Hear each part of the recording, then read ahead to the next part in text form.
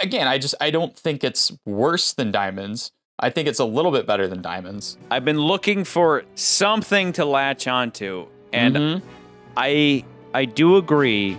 Solitaire is a more intriguing storyline. When the time came, I myself would have given you love. You knew that. You knew that! Than Tiffany Case, and on that alone, that might be enough to elevate it above. I just get, I get so f***ed up by the death of Kananga. It's so unbecoming of if they would have made, like, okay, who the f*** wrote, here's what our bad guy's gonna do. Bond's gonna shove this shark pill in his mouth, and he's gonna fart himself to death. They should have fired that writer on the spot and then come up with somebody new who could have come up with something better than that, that was a little more fitting for the subject material. Or everybody watched that balloon they shot up the day of, and they were like, well, this movie's going to suck dick. But, like, God damn it, I wish they would have just tried a little harder on the ending. If they had not done that, it would be not hard at all for me to put this above Diamonds Are Forever. But, like, Diamonds Are Forever owns what it is, whereas this movie doesn't know what the fuck it is, and when it's in doubt, it just has another fucking chase scene. Like, this movie embarrasses itself by just having one chase scene after another, and one of those chase scenes is so unforgivable because it doesn't even make sense. It's like Bond's at the airport where we have a bunch of dudes chasing him, and then we just cut and he's at a hotel room with Felix. It's so stupid. It's so lazy. It's so lame. Whereas Diamonds Are Forever doesn't have that. There isn't a moment in Diamonds Are Forever where you said they were being lazy. He drives a moon rover through the desert. It's not. Why is that lazy? I was That's thinking not about lazy, that same though. thing. It's not lazy. It's dumb, but it isn't lazy. It's dumb, but it's not lazy. It's interesting. Whereas this movie has moments where you're like, these motherfuckers were lazy.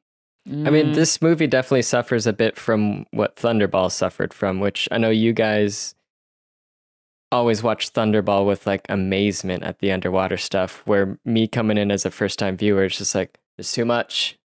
I've had enough of this. And then it's the same thing with Live and Let Die. It's just like, why is this boat chase scene going on for so long? I think it's closer that you only live twice. I think we all agree that You Only Live Twice suffers from being lazy. And I think this movie has a little bit more laziness than Diamonds Are Forever. I think after Secret Service, they were like, we got to pull out all the stops. We got to go bigger. Coming back to Solitaire and her importance on the plot, and the fact that personally I think she's the hottest Bond girl so far. She's hotter than Tiffany. That means when she's in Harlem and she takes her clothes off, that's the hottest moment we've ever had. Yeah. She does this whole thing and I'm like, yeah. Tiffany's story arc in the last movie is just so happens to be a part of the diamond smuggling ring. It leads Bond to finding the Howard Hughes type Blofeld. Mm-hmm. And then for the rest of the movie, she's just kind of there.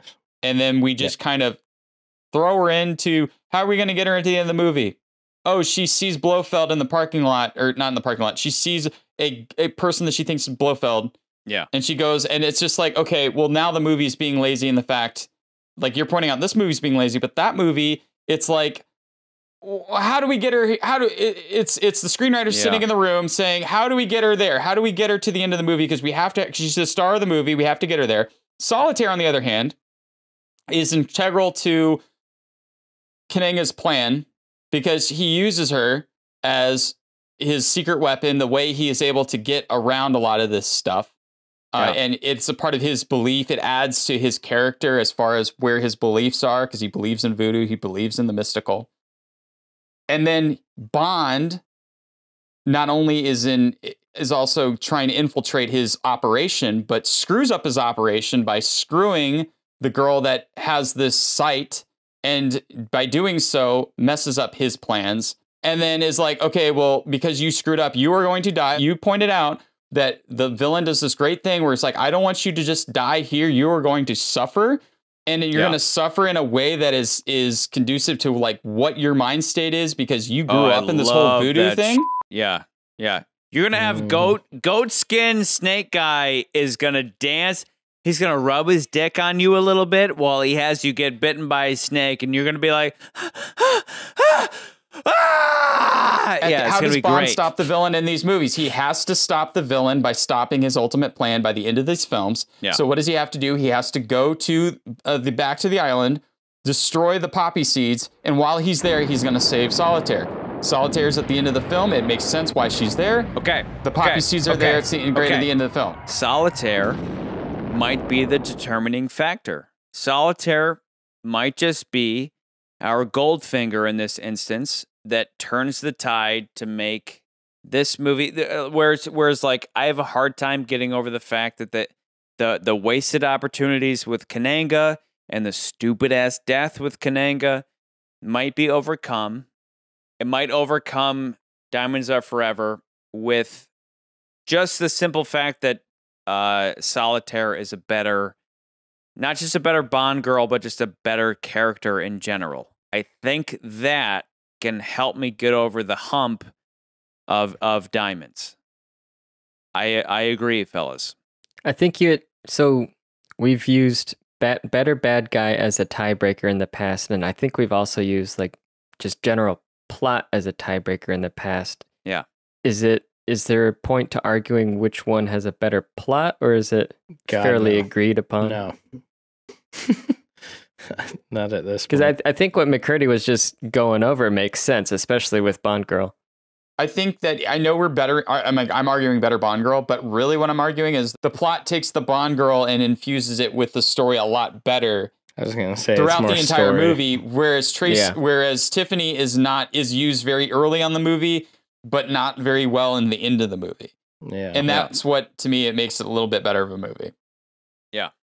I think that works for me. I think I can justify with just like, because Solitaire is between the two, between Tiffany and Solitaire is like, you actually feel for her a bit. You actually want to see her succeed. You care about her more. I mean, you see her get the fucking pimp hand extreme. Just so we're clear, though, I mean, both movies also have terrible Bond girls as well.